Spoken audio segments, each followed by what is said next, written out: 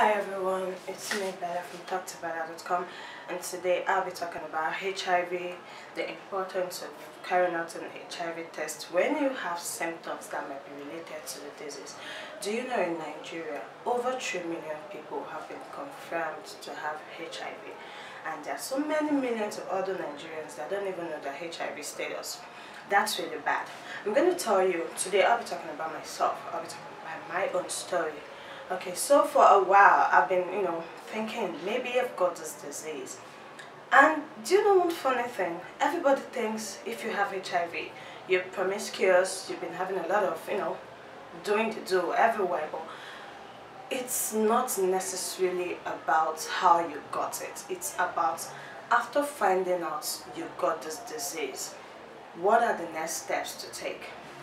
So I've been having this care for a very long time. Not really say last year, but one funny thing was, if I had gotten this disease, it wouldn't have been true what everybody thought or what everybody thinks that's the best, that's the only way to get this disease true, And I was thinking, and I kept falling sick. I would go for malaria test, I would go for typhoid, I would go for every other test, but once my doctor said that, oh, why not do this like you regularly used to in the past? I'm like, oh no, I've been, going online searching for symptoms. We do that a lot. The anxiety kills faster than the disease. I don't know if people know this. So I go online and I search for symptoms that might be related to the disease, and I'm like, oh, I don't have this symptom. But it seems like I have this symptom. So the anxiety kept building up, and as it kept building up, the reluctance to carry out this test was just there. I kept falling sick, or treat malaria, or treat typhoid, it was just this malaria, typhoid, but I did not even know the anxiety was what was killing me. So one day, I was opportune to be at a particular place where this test was, being done for free. I not even think twice at all. I was like, today, today, I must know my status. I carry myself. I'm not even shame. I don't look people. I just sit down there, wait my turn. They ask me my name, I answer. They don't pim. Within minutes, sometimes I don't think for months. Within minutes, my mind calm down. My mind calms down well. So I read online, people like I have symptoms. Should I go for the test? I'm so scared of going for the test. My brother and my sister, the earlier the better.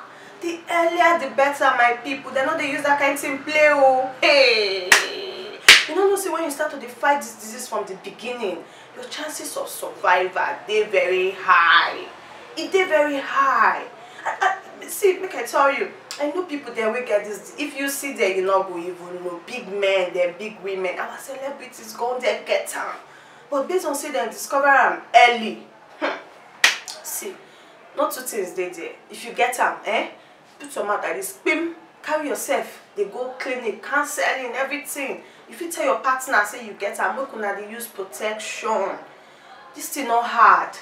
Now the stigmatization they keep people pass the disease. Now oh my God, I don't carry it. So now that thing they keep people pass the disease.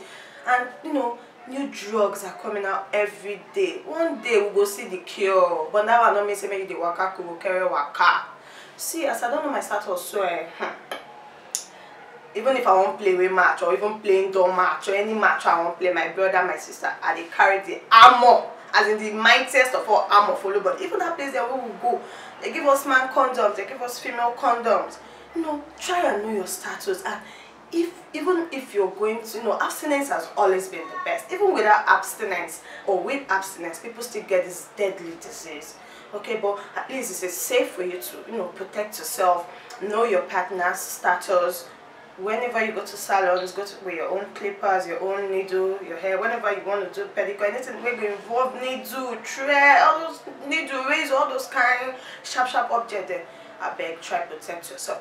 I know, say, you see this BC Alimi guy, that guy will be saying a Nigerian gay activist, that fine, but that guy, if you see him, you don't say that guy don't get HIV for many years. The guy they ball. If you don't marry recently, say if your own bubble say no say you get HIV, that one don't mean say if you get the disease you not go live again. No, hey, you go they rock your life well. As long as you take care of yourself. Don't just go, they listen to it, people, they talk, say people get HIV, they don't stamp themselves for no, they hear around. If you go today, any day, just go know your status, make your mind calm down. And there's a responsibility with knowing your status. Don't be saying you go know your status, come go back to the way they do. Oh, no. As you don't know your status, so you don't say it be or you know be. You guys take care of yourself and take care of those around you. Attend counseling. The drugs serve that they give out free for hospitals, so you know go talk say because waiting happen now. Me I don't miss you now. I not too they do videos these days because me I go serve my papa land. All of them know how they do NYC. I be the cocoa so, but as it don't be like this, so plenty things they my emails don't full. I they get to my emails them, but couldn't be some they get them and they get them on our time. But these days I will get more time. Make I take and also I don't miss me and I miss myself. Now see me Bella from talktobella.com. Everything I don't talk to as usual, I don't write out for my blog.